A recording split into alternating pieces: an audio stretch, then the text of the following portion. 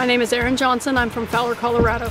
I've never seen such a talented group of girls in one spot, honestly. I've never put on a clinic where everybody was this talented and has such a good grasp on all the basics and rides nice horses, and they're so passionate about it and really want to work hard to become some of the best. Teaching has definitely brought me outside of my box. Like, I used to think that I couldn't do it and that it wasn't something that was for me, but I have loved it in the fact that, you know, I get to see people who also love to rope as much as I do.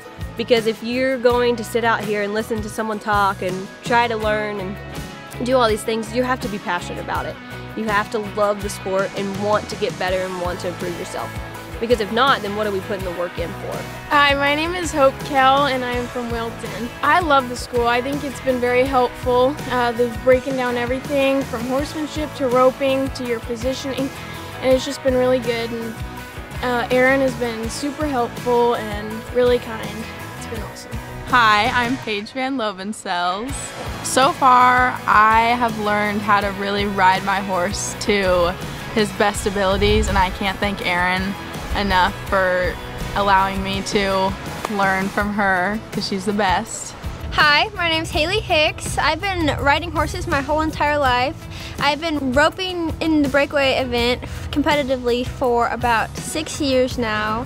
What I wanted to take most from this clinic is actually learning the basics. Like, I know the basics, but I wanted to advance my horsemanship skills leading out of the box to get a better start, so more control on my horse, and I'm getting so much help from Erin.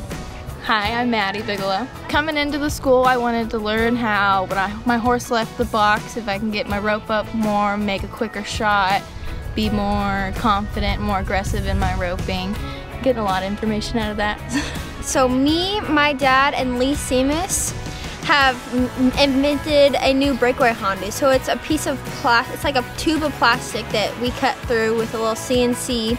And pretty much you put it on your performance rope, your rodeo rope, and it just saves your rope if you want to practice with it. So you put it on the Honda and it breaks off and you don't even have to cut your rodeo rope. When I first came to Leigh to get help from her, she introduced me to that Honda, and I really, really liked it. You know, I don't have to cut my rodeo ropes. I can rope with the rope before I take it to a rodeo.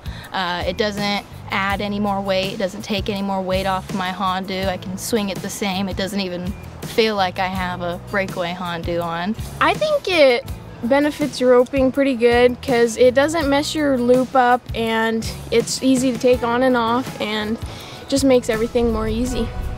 The Breakaway Honda is an awesome idea. I actually had one similar to it a long time ago, probably 20 years ago, and then I never found another one, and I was really bummed when it was worn out. But what's cool about it are the obvious things. You don't have to cut a rope. I don't have to undo the Honda, which in the rope that I use, undoing the Honda takes an act of God. I mean, it's so hard to get that Honda to come apart, so it's neat that I don't have to undo the Honda, I don't have to cut a rope. If I want to break in a rodeo rope, which I personally like to do, I like to rope with my ropes before I take them somewhere to rope with them for money. I can rope with them. I can rope with 2 calves with them. I can rope 12 calves with them, and all I have to do is snap that thing off there when I'm done and string it back through the Honda, and it's ready to go. So Erin Johnson is an extremely great coach. She talks everything out. If you have questions, she has an answer for them.